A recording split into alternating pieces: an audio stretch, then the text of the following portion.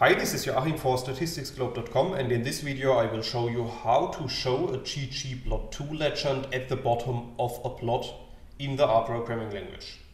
So in the video I'm going to show you an example, and this example is based on the data frame that we can create with lines 2 to 4 of the code.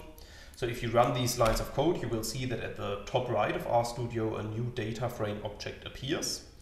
And if we want to draw these data, we also need to install and load the ggplot2 package, as you can see in lines 6 and 7 of the code. I have installed the package already, so I'm just going to load it with line 7 of the code. And after running this line of code, we are able to use the functions of the ggplot2 package. Now, if we want to draw a plot with a ggplot2 package, we can use the code that you can see in lines 9 and 10. So if you run these lines of code, you will see that a new plot object appears at the top right of RStudio, and we can also draw this plot to RStudio by running line 11 of the code. And after running this line of code, you will see at the bottom right of RStudio that a new plot was created. And this plot is showing a line plot with a legend on the right side of the plot. So this is the default specification of the ggplot2 package.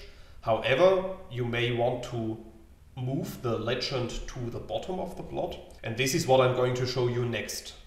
So as you can see in line 13 of the code, here we are using the theme function, and within the theme function we are specifying the legend position to be equal to bottom.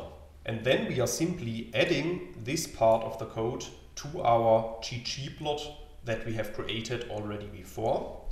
And if we run the whole line of code, you will see at the bottom right of RStudio that our plot is created again. But this time the legend of the plot is shown at the bottom of the plot. So in this video you have learned how to move a legend to the bottom of a ggplot2 plot. However, in case you want to learn more on this topic, you could check out my homepage statisticsglobe.com, because on the homepage I have recently published a tutorial in which I'm explaining the content of this video in some more detail, and I will put a link to this tutorial into the description of the video. If you have liked the video, I would be very happy if you leave me some positive feedback in the comments, and don't forget to subscribe to my YouTube channel to get notifications in future when I'm releasing new videos. That's it for this video. Thanks a lot. See you next time. Bye bye.